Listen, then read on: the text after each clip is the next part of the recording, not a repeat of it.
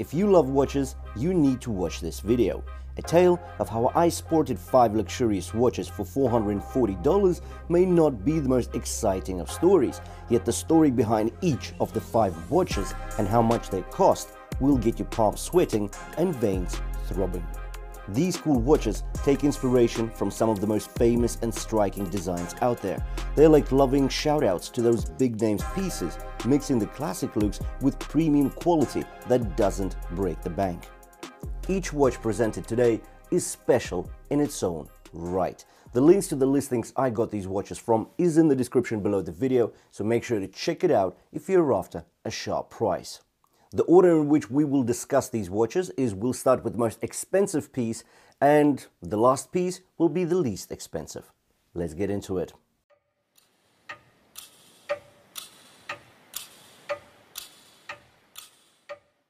Let's kick off with Martin SN00017. So this is an iconic watch, well, a homage to an iconic masterpiece. This Martin is a heavily inspired homage to one of the classical, if not purist-centric, military diver tool watches of the 20th century, coming from Benrus Type 1. This design is almost iconic as it represents the American military dive watch. The Type 1 was practical and built like a rock. In fact, it resembles one in a handsome and masculine kind of way. Introduced back in 1972, it was issued to the most elite units of US Armed Forces. The appearance may be understated, but the history and practicality are not. The bezel diameter is 41 mm, while the case width is 44 mm. This is a one-piece, thick steel case with double-dome sapphire glass, ensuring no distortions hinder the legibility on the dial. Inside we have a Japanese self-winding automatic, specifically the NH35, providing a 42 hours power reserve. The ceramic bezel insert is matte with numeral marked hours from 1 to 11. Minute dash markings track from 0 to 20. The dial is also matte black with lumed markers at each hour, a triangle at 12, battens at 3, 6 and 9, dots for the remaining hours. The luminosity is uncompromised, clingy and long-lasting. The cold blue light plays in line with the script of the watch. The sword hour hand works well with the hexagonal San Martin brand logo. There is no date, keeping the dial symmetrical and balanced throughout. The bezel is coarsely notched, making rotation convenient even if gloved. Bezel action is the best I have experienced to date. It's clinically precise. There is no backplay whatsoever. The clicks are prominent and deep. Resistance throughout the rotation cycle is impeccable and consistent. The bead-blasted case amplifies the military nature of the watch, yet the gentle curves and angular flanks still manage to create interesting, if not muted, light play across the watch. The nylon strap gets bead-blasted holes and a chunky signed clasp. This strap is actually attached via spring bars, so you don't lose out on any options for strap preferences. The screw-down case back and screw-in crown provide 200 meters of water resistance. Essentially, my first $140 are well spent. Let's continue with number 2.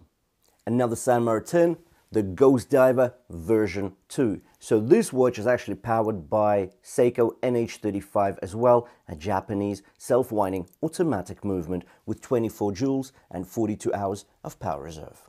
We get up to 200 meters of water resistance. Sapphire crystal is a given here. There are 3 color variations available, this black and a Kermit and Hulk homages. In the hand it feels hefty and larger than it wears. With 40 mm diameter and a lug-to-lug length of 48 mm, it should fit even the slender wrists. The homaged original is a special watch, no doubt. A timepiece that's become the gold standard for luxury diving watches, revered for its blend of elegance and ruggedness. Considering the original watch isn't just a tool for divers, it's a symbol of prestige, a piece of history on your wrist, recognized and coveted worldwide. It's the watch that's at home underwater as it is in high-stakes business meetings. Hence, I want to ensure I'm getting a timepiece that can withstand my scrutiny and my bias. The Ghost Diver version 2 offers exceptional build quality and refinement that unfortunately cannot be matched by more budget counterparts. I know that because I've reviewed many of them. The high gloss mirror polishing on the flanks and outer faces of the oyster-style bracelet is consistent and even throughout. The brush links integrate with the head seamlessly due to matching fine vertical brush strokes. The 6.8mm screw and crown looks significant on the 12mm case height of this automatic piece. Bezel rotation is convenient and actually fun here. The clicking pitch is higher than on the Benrus Homage, more pronounced, but because it's meant to be that way, not by chance or any other reason. The black ceramic insert is polished to a smooth and glossy shine to match the black enamel dial lying below the sapphire crystal. Mind you, the Cyclops is also sapphire crystal and the magnification factor is also spot on, enlarging the date window to fit the Cyclops frame edge to edge. 200 meters of water resistance is provided for. So this SN017 has actually set me back another $130. So what's our tally for now? 270, and we've got 3 watches to go. This is a monster, literally. A homage to one of the most iconic designs from Seiko. The monster design is divisive. You either love it or hate it. No in-betweeners here. For me, this tongue-in-cheek or thematic poke at diver watches is amusing. I like to think people don't go to Marvel movies for the acting, rather the thrill, the chase, the chaos, and emotional uplift. This Frost monster homage is just that. Rugged features housed in steel shrouds, deeply grooved bezel, and a jarring dial that actually lures you in with that 3D pop and crystallic patterns.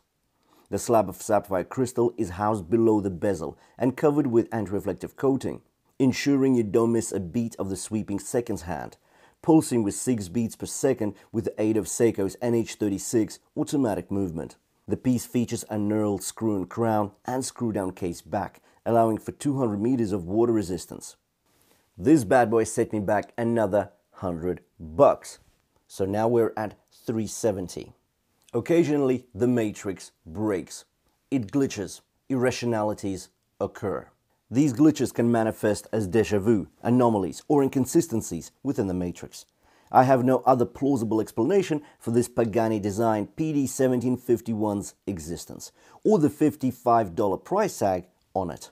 A formidable homage that has evolved via Pagani Design's lens into a real stunner. The 37mm case diameter follows through with inverted end links to further minimize the lug-to-lug length to just 43.6mm. The sizing is robust and essentially unisex. The features making this watch so unique lie in the boxed sapphire crystal and a sapphire crystal on the exhibition back. So essentially, we are getting a sapphire sandwich watch with boxed sapphire crystal on top for $55. This is an automatic watch as well, with 200 meters of water resistance. The gravy train continues with a balanced dial, featuring beige numerals and batten indices for the hours, a black piano gloss dial accommodating distinct contrast and legibility. The screw-down case back and screw and crown provide the 200 meters of water resistance. To top it off, a milled and signed clasp is offered on the bracelet. And so the tally so far is $425. We've got $15 to spare, not much, and yet we managed to pick up a piece that's just wow. Let's talk about it. Not all gemstones are refined. Some are left unpolished. Uncut gems have a unique beauty. And my last gem will take you by surprise. It's always what's on the inside that counts, right? Well, I have found a 38mm bullhead homage that features a split-second chronograph. There are 3 sub-dials on the main dial, and they include a split-second dial, a 0 to 60 second counter, and a 0 to 60 minute counter sub-dials. With this watch, you can measure multiple time intervals simultaneously, or if you need to record intermediate times while also continuing to measure the overall elapsed time. Let me show you how this works. So you kick off the chronograph. By pressing the right pusher, you read the split time. Pressing it again causes the stopped hand to catch up or retropant to the moving minute hand. And you can actually use this function multiple times. The price point here is $15, bringing us to $440 in total. Yet at this price point, the counterbalance of the highly complex mechanism is the alloy case. Frustrating? Well, not really, because for 15 bucks, you're getting very complex functionality. So $440 later, we get a watch collection that can cover any aspect of your everyday adventures. Whether you're in business meetings, on the golf course, at a tennis club, doesn't matter what you're doing, where you're working. This is the ultimate collection that is premium based on the materials, the functionality, and the complications. 440 bucks. That's all it takes. Because if you know the saying, bargain hunting is a hobby, but finding value is an art. So let's all go out there and find value in really awesome timepieces. Thank you for watching this review. If you did like any of the watches, I've left the links to the listings of these timepieces in the description below the video, so check them out if you're after a sharp price. Thanks for watching, and I'll see you in the next one.